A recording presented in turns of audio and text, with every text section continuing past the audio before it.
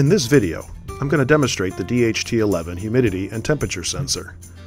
I'm going to show you this sensor on 3 platforms: the Arduino, the Raspberry Pi with Raspbian, and the Raspberry Pi with Windows 10 IoT Core. Let's start by downloading the software from GitHub. I have the project open in my web browser and I've scrolled down to the bottom of the page. And here's a link to download all of the source code in a zip file. I'm going to go ahead and click that and get the source code. The file completed download, and it's now in my Downloads folder. I'm going to go ahead and open that folder up. We'll right-click it, drag it out to the desktop, and have it extract right there.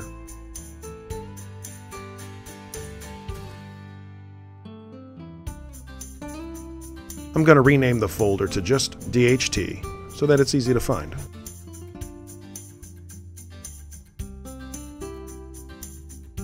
And there we go. Now we have all our files on the desktop. Okay, we're ready to get started. The first platform that I want to take a look at is Raspbian, using the Raspberry Pi 2. The first step is to copy the source code over to the Raspberry Pi. To do this, we're going to use a utility called WinSCP. I'll start the utility up. Now I'll connect to my Raspberry Pi using the IP address and the username and password that I use when I connect with the shell. I just reflashed the SD card on my Raspberry Pi, so I need to update the certificate here. Okay, we'll just wait for it to connect here. Okay, now we're connected. And there you can see we have a nice file system that we can copy to. We're going to open up the DHT folder. We're going to grab our source code, and we're just going to drop it over here on the Raspberry Pi. And that was quick. Our file is copied over and we're ready to get started. Let me just close everything up here. We'll disconnect from the Raspberry Pi and then we'll get started. Now I'll switch over to the Raspberry Pi. Let's give it a second here to boot up.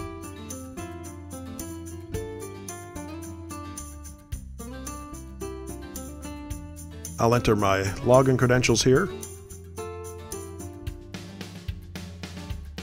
And now we're in, and we're ready for the first step. The source code requires the Wiring Pi library. So we're going to go ahead and we're going to clone that, and then we'll get it compiled and installed.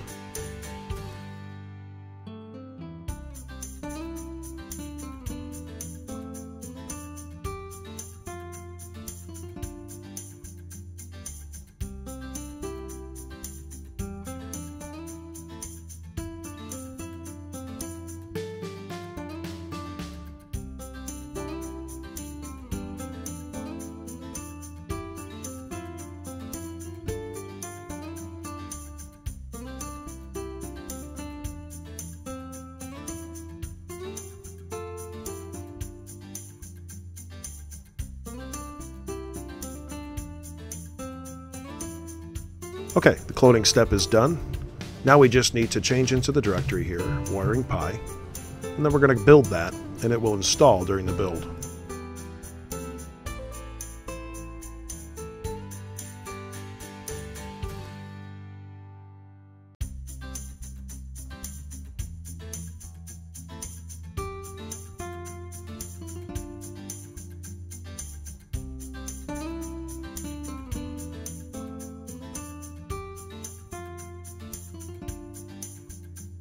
The build is now complete, and Wiring Pi is installed. The next step is to compile our source code. Here's a listing of the files. You can see our source codes right here. I'll enter the complete command here to compile the source code. You can find this in the project page on Hackster.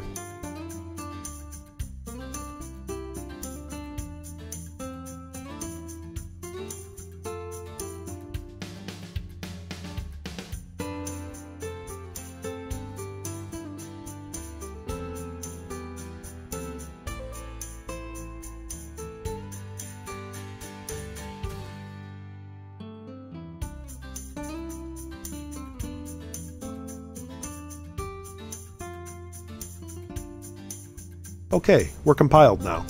A file listing here shows the binary created. For this application to work, we need to use the sudo command. Let's go ahead and run it and see what we get. We'll start out taking samples every 1,000 milliseconds, or 1 second, and we'll take 10 samples. Of course, it helps if I type the command in correctly.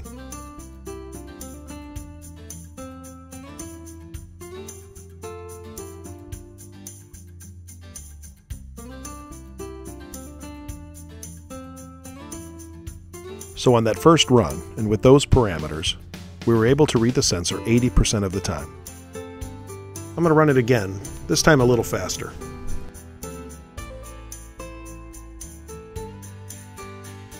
That time, we were able to read the sensor 70% of the time. And now, even faster.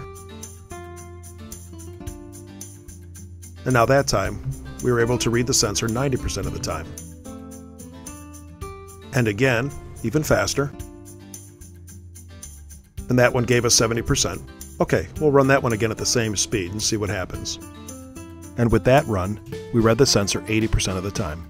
Okay, now I'm going to run it one last time, but this time I'm going to pick a much slower interval.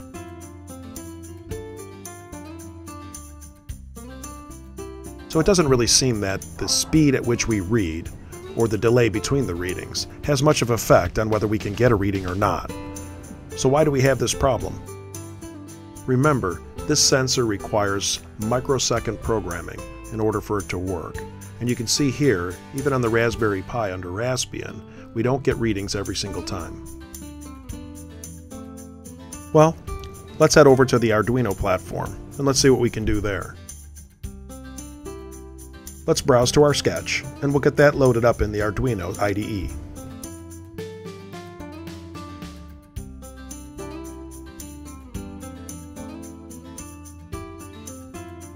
Let me get this resized so it's easier to see.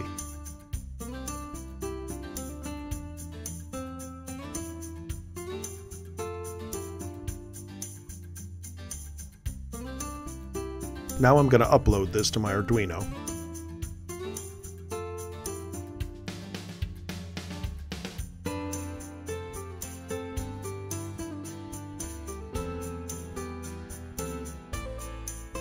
And now it's compiled and uploaded.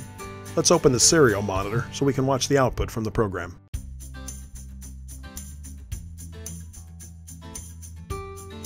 The way the code is written, it will start off with a long delay between readings. It will then slowly decrease that delay so that it's reading from the sensor faster and faster. It will do this until it gets errors. Once it gets errors, it will then increase the delay until the errors stop.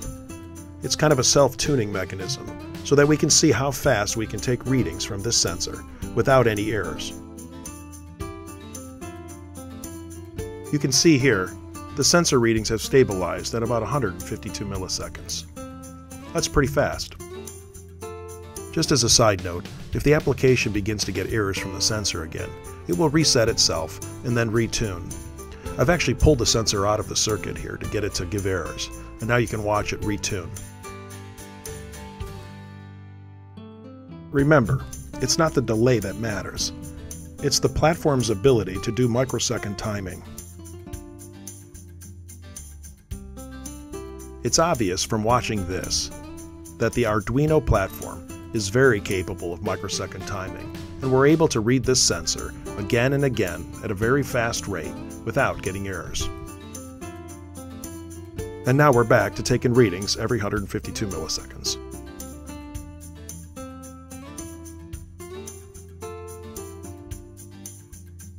Now we're going to switch over to the Windows 10 platform and see what happens there. Let's browse to the source code and open it up in Visual Studio. When I first tried this sensor on Windows 10, I used C# and I could not get it to work at all. The Windows 10 IoT platform is not quite ready for microsecond timing, and with the overhead of C#, it's just not going to work. I then found Microsoft Sample online, written in C++, and I decided to make this into a library that I could call from C#. Let's see if it works.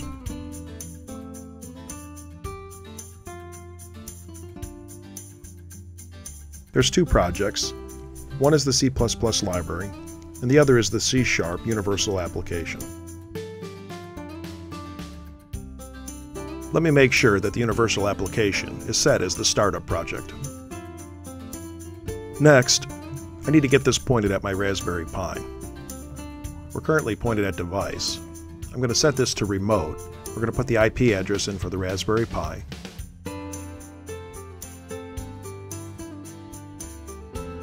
We'll set the security to none, and then we'll save that.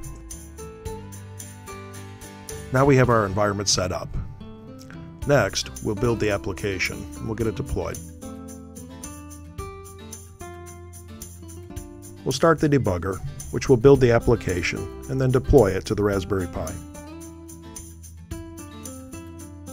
This is going to take a couple minutes to complete. I'm going to go ahead and cut the video here, so that you don't have to wait.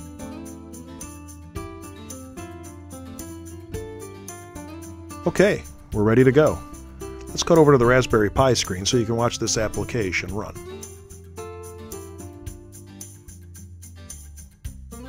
As soon as this starts up, it will begin to take readings from the sensor. You can see some stats across the top of the screen. The attempts indicate how many times the library was called. The average retries is the number of times the library itself attempted to get a reading from the sensor.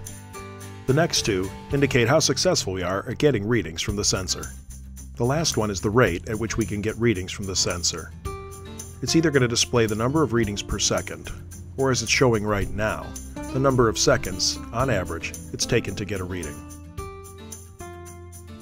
As you can see from watching the output, the application is still struggling to get readings from the sensor. As I stated previously, I was unable to get readings using C# by itself, so this is a 100% improvement over that. However, the platform is still not quite ready for microsecond timing. While doing my research, I had come across some replies in the Microsoft forums indicating that they are working on this.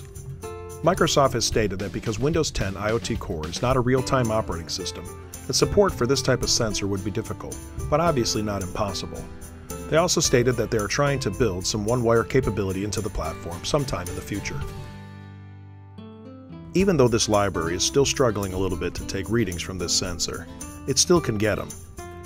And if you don't need readings every second or every half a second, then this library should be perfect for you.